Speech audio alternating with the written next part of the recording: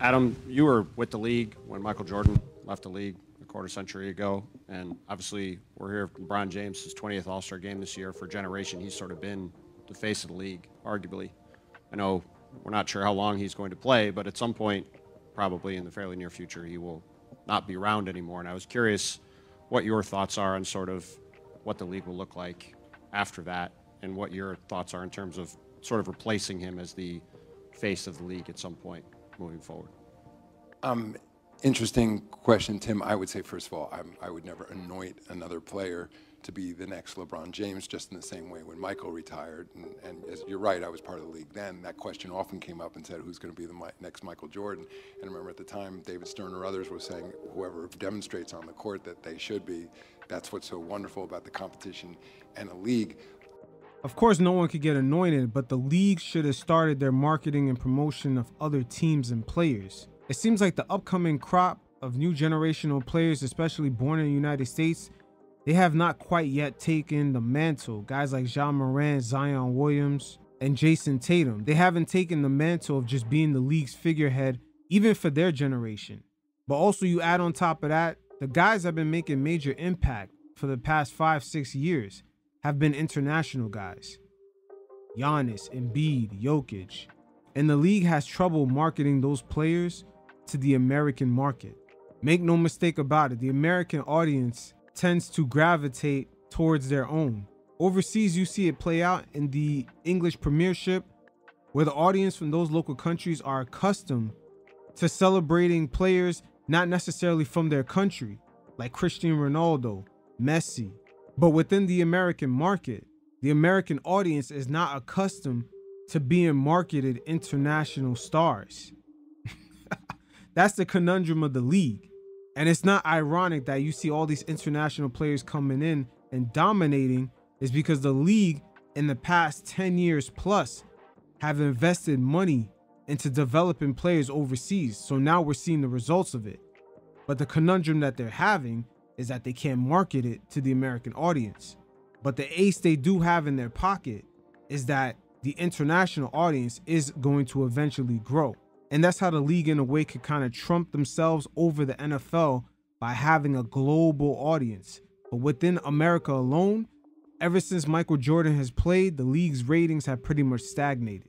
It receives a little bump every now and then, like the Golden State Warriors and Cleveland Cavaliers finals. But that number still didn't reach the Michael Jordan peak of the NBA Finals audience. I'd also say I think the league is in fantastic hands. I mean, just look at the All-Stars that we're going to be seeing competing tomorrow night. As I said, from the time that Michael retired to now, look at the magnitude of the pool of international players coming into this league. Look at the amount of basketball that's being played on a global basis. I think it's again, that these new players aren't anointed. They demonstrate to the world, they demonstrate to the league that... Peep the language. They demonstrate to the world, the players globally. The NBA has already pivoted from being known as an American league to now they're the global league. That's pretty much where their growth is going to come from. Once again, the conundrum is marketing those international stars to the American market, which I believe can work, but it has to work starting with the younger generation and attracting that demo, which right now presents another conundrum.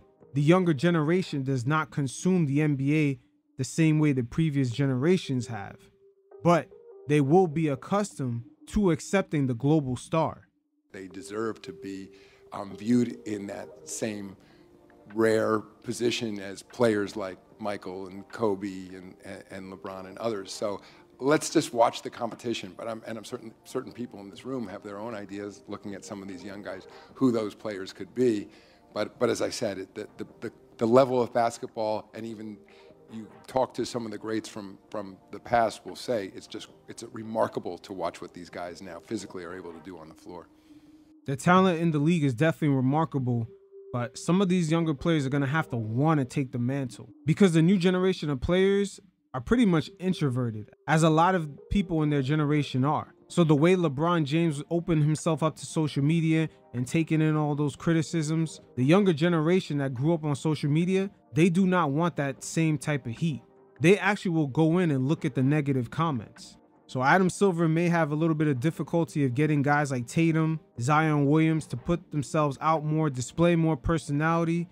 And he's got to get Ja Morant to correct his behavior because Ja was already the key. He already had all the tools on the court and off the court, especially pertaining to social media, but he fucked all that up.